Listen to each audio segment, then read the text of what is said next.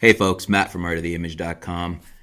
Back to the Nikon D820 or the D850, depending on what it's going to be called. The successor that we're expecting to be announced any day now, potentially on Nikon's actual anniversary date on July 25th for their 100th anniversary. Let's call it the D820. The sensor is rumored to be, especially if we look specifically at Nikon rumors, but other sites are either following their lead with that information or also have confirmation on that we're going to have a 45 to 46 megapixel sensor. Now, I would think it would be 46. We usually see even numbers on these things. But is that enough? I talked a little bit about this when I was just going over the specs in the previous video on the 820 and the specs that are being rumored, and then the specs, the four differences that I would like to see in the specs. And if you haven't seen that video, have a peek. It was just 1 or 2 videos ago. But what I want to drill down here on is the sensor itself and resolution. We often have people in two camps. We already have more than enough resolution. We have people in that camp saying we don't need more, and 46 would be plenty, if not too much. And then we have people in other camps always that want more resolution and that would prefer to see an even greater than 46 megapixels here.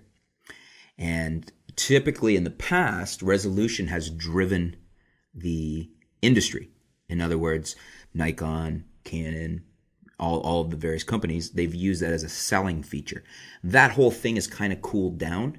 But in this sense, in this specific situation with the D820, the successor to the D810, this is Nikon's high-resolution body. This is their pro body that studio photographers use. A lot of studio photographers, a lot of portrait photographers prefer the added resolution. A lot of working pros like the resolution of the 810. And when it came out, it was class-leading. And as I'd said in the previous video there, I would like to see Nikon remain class-leading in this body, because if it comes out at 46, it's barely beats the existing Sony A7R II, and it doesn't even match the existing Canon 5DS and the 5DSR at 50. So I would like to see Nikon get out ahead of the competition, because this body's going to be out for a while. So let's not bring out a body that's already behind the ball, because if this body's probably going to be out for a good 3 years, especially if we see a halfway tweak to it, like we saw with the 800 becoming the 810. It was essentially the same camera. We just saw some refinements. Nikon often does that. They've had in the past where they had, the D2H and then the D2HS and things like that, where we see a halfway refresh, but it's essentially the same camera and it stays on the market for 3 or 4 years.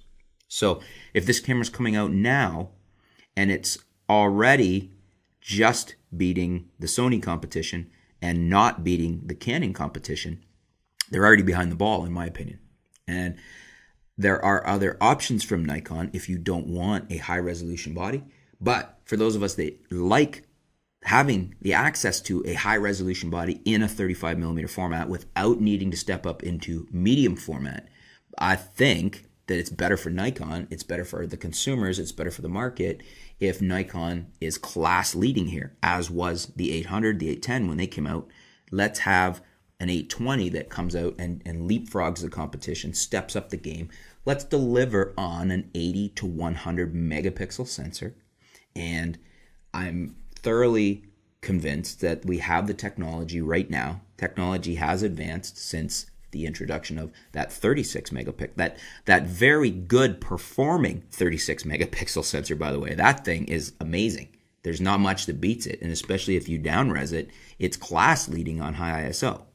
And I think we could easily see, with current technology from Nikon and from sensor companies, an 80 to 100 megapixel full frame sensor that equals the performance of the D810 or betters it. If it was equal to, I'd be very happy, because there's still not much out there right now that can beat the 810 with its 36 megapixels for high ISO and for all of the sensor parameters that we look at, like dynamic range and color depth and things like that. So I would really like to see that. That's what I would like to see. And I'm traditionally haven't been in the camp of always more megapixels, but again, this is Nikon's high megapixel body. It's its pro body. It's the body a lot of commercial photographers use and people that want and prefer high megapixel cameras. And if Nikon wants to stay competitive and doesn't want to bleed more market share to medium format, I think this is important. But I want to know what you guys think. What do you think? What is your preference? You may not need more megapixels, but there are other options in the Nikon lineup for you then. But do you think the 820 should be class leading? Do you think it should come out, as I do, at 80 to 100 megapixels? Or are you guys okay with it coming out as Nikon Rumors is stating that it's going to be 46 megapixels? Let me know what you guys think. Let me know in the comments below. Let's discuss it. For all the reasons I've given why I think it should be more. If you disagree, let me know why you disagree. If you agree, let me know. If I missed something, is there another reason it should be class leading, like I'm saying, at 80 to 100?